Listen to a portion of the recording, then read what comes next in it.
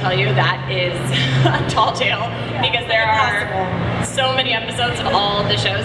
But then it's also been really fun, and I, you know, sort of diverge a little bit, but it's been really fun getting to know all of those actors, and they're all so lovely. It's just such a wonderful universe to be a part of. But we have the crossover that's happening right now, which is really, really cool. Dun, dun, dun. Tom Welling has come to play me in the crossover, and no, but we actually can't tell you anything about it. I guess we'll but just Tom have to Welling watch is there. He is there. Yeah. Amazing. What are you guys hoping when fans of the Arrowverse, fans of Batwoman see this show? Is there anything in particular that you are really hoping that they glean from it, or that they take away from it?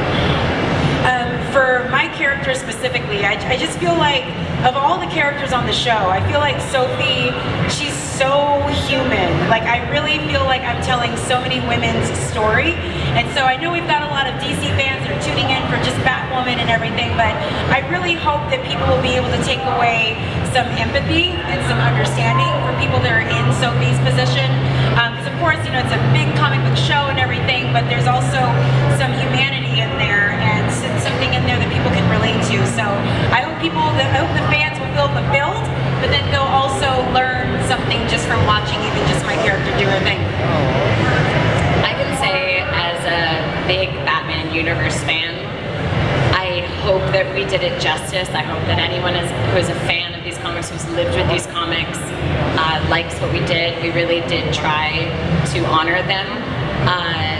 But I also think that there's something for everyone, and there's such an amazing ensemble cast and so many different characters and so many different stories. So I genuinely think that everyone will be able to relate to someone in the show. But you'll have to let us know. Amazing. And speaking of an amazing ensemble cast, we just got the news Rachel Maddow has joined the cast, which I'm so excited about.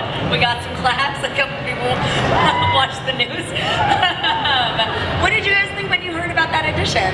Honestly, I was really excited. I love her. I love her opinions. She's a strong woman. She goes up there, says her things, and people listen. So the fact that we get to have her a part of our show in any capacity, I was like, hell yeah. Woo! Thank you guys so much for sitting down with me. You guys tune into Batgirl tonight. I'm so excited. Batwoman. It's Sunday. It's definitely Sunday. Guys, don't go anywhere. Up next, we've got Maggie.